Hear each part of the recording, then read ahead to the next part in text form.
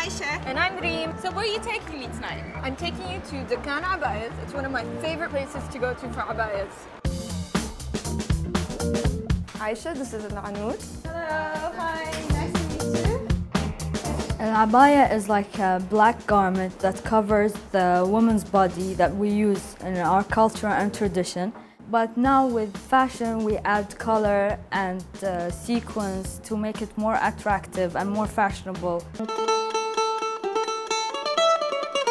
You don't want to wear just a black thing every day, so we mix it up. These are all different types of abayas that you can wear and to different occasions, yeah? And these are all your designs. Yeah.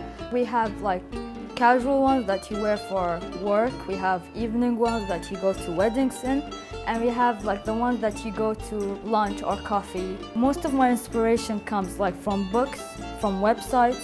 It could be from anything. It could be from a tile itself or a carpet. It could be from like designers' work. And I take these designs, take pictures of them, take them to my workshop, and they're done over there.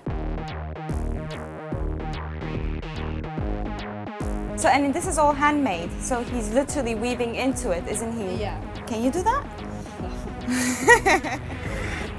How long does it usually take to make each abaya? If it has heavy work, it takes like 4 or 5 days, but usually it's 2 to 3 days to finish one abaya. Everyone in Qatar wears abayas. Qataris wear abaya, but it's not by law, it's a cultural thing.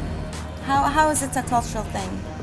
It's like we were born into like wearing them, covering up, and it's like, but in the old days, you always cover up in a black abaya that's only made from silk. But with the fashion era, it's like we added color and everything to make people like love the style and keep that culture.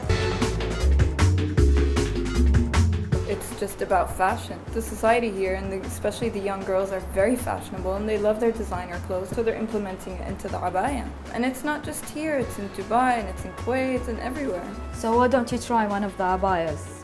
If I try one, you try one. No, I'm already wearing one. We're gonna leave it to you. We're gonna play a little bit of dress up with you right now. We're gonna try some different abayas and see how you like it.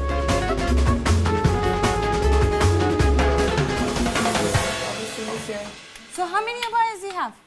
It's never enough. You can't ask that question.